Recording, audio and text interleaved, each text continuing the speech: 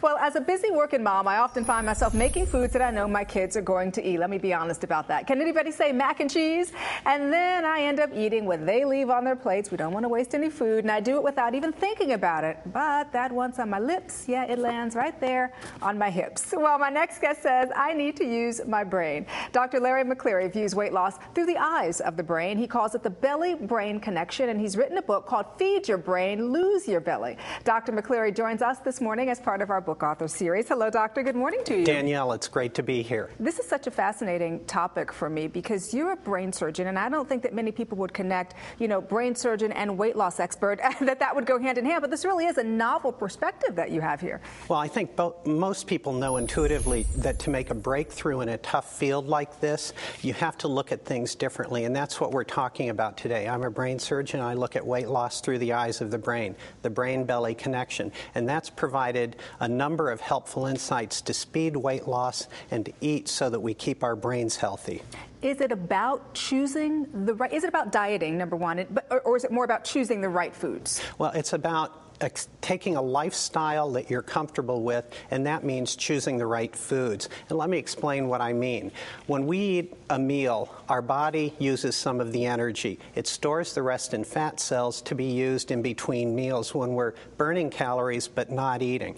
And if your body releases those fat calories, everything works well and you stay thin. But what happens if those fat cells don't release the calories, and I call that sticky fat cells? That sends the wrong message to the brain, makes it turn on the hunger centers. We overeat even before we've burned all the calories from the prior meal. And that really is why we overeat in the first place. And so what does making the proper food choices do in terms of helping your brain say, yeah, I'm losing weight here? Well, if you make the proper food choices, then you avoid the sticky fat cell problem, so your body can tap in your fat cells and you lose weight without being hungry. Mm-hmm. So let me make sure that I'm clear here then. It's not about banishing fats from your plate. Just the opposite. I think if we banish fat, which the government did 30 years ago, Americans listened, and obesity rates have almost tripled since then. So I believe we need to add fat, especially brain-healthy fat, back into the diet. What are some examples then of foods that we need to add to our diet and add to our plates to lose weight? Well, the first one is cold water fish. Our moms have told us that that's brain food, and it's because it contains the delicate omega-3 fats. And cold water fish include tuna, salmon, trout, mackerel, sardines, and anchovies. But there are a number of plant fats that are just as brain and waist healthy, and those include the delicate fats from nuts and seeds, from flax seeds, flaxseed oil, and the newest superstar is coconut oil. That can banish appetite for hours. Really? Coconut Yes. oil. All right, mental note there. With all of this, what kinds of results have you seen?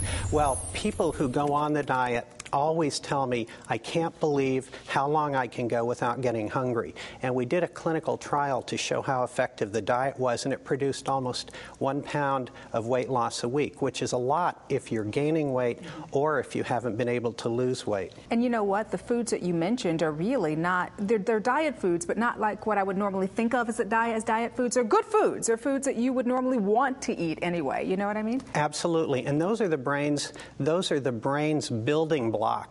And that's why eating a diet that's good for the waistline is also good for the brain. And doctor, it's not just you saying this or preaching this. Feed Your Brain, Lose Your Belly has received some really great endorsements from well-respected doctors. We're talking about best-selling authors. So besides the proof being in the pudding, or in this case, the belly, your colleagues are really praising this as well. Well, it's always nice when your peers believe in what you're doing. And we've had a number of research endorse the diet, and we've, better than that, had people treating people who have had many pounds to lose successfully with this type of diet. Well, I tell you, just an amazing approach to this, and I appreciate you sharing it with our viewers on the show this morning. Thank you, doctor. Great to be here. Thanks. Great to have you. And again, the book is called Feed Your Brain, Lose Your Belly. For more information on Dr. McCleary or the book, please visit the website drmccleary.com.